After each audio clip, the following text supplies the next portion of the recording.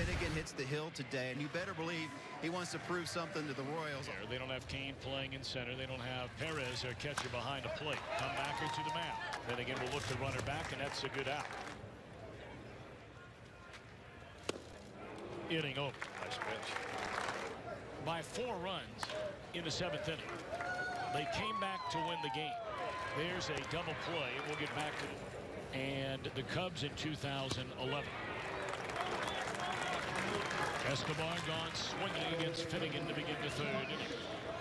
Second strikeout for Brandon. Reds lead 2-1. You know, Scott Rowland, the first thing you think of in Indiana. Look at this. Knocked his glove clean off. And they still get the out. On the fielder's choice his first time up. Oh, my gosh. Now, that did knock it off. And he throws him out, and now all of a sudden he's looking at that right hand. Not his pitching hand, obviously. But that was a bullet back to the mound. 3-2 on Gordon. Got him swinging. Didn't look like that did a whole lot, but just sort of stayed in the spot where Gordon didn't get it. Anyway, out on spring break. Kids out on spring break, so he went there for the first time. Runner goes, swing and a miss, and the throw is not in time. So it looks like Brandon may have reached his pitch count.